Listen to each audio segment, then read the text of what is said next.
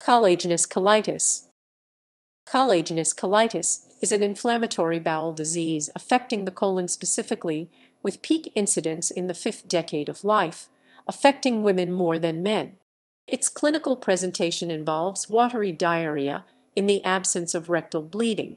It is often classified under the umbrella entity microscopic colitis that it shares with a related condition, lymphocytic colitis.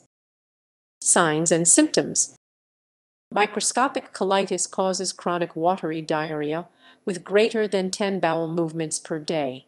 Some patients report nocturnal diarrhea, abdominal pain, urgency, fecal incontinence, fatigue, dehydration, and weight loss. Patients report a significantly diminished quality of life. Causes. The cause of collagenous colitis is unknown. Diagnosis.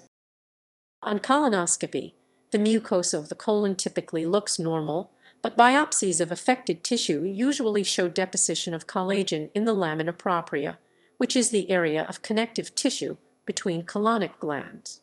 Radiological tests such as a barium and MR are also typically normal. Treatment.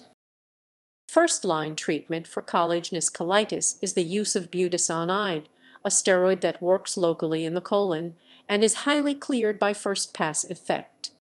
Other medications that can be used are the following: bismuth agents, including Pepto-Bismol, 5-aminosalicylic acid, immunosuppressants, including azathioprine.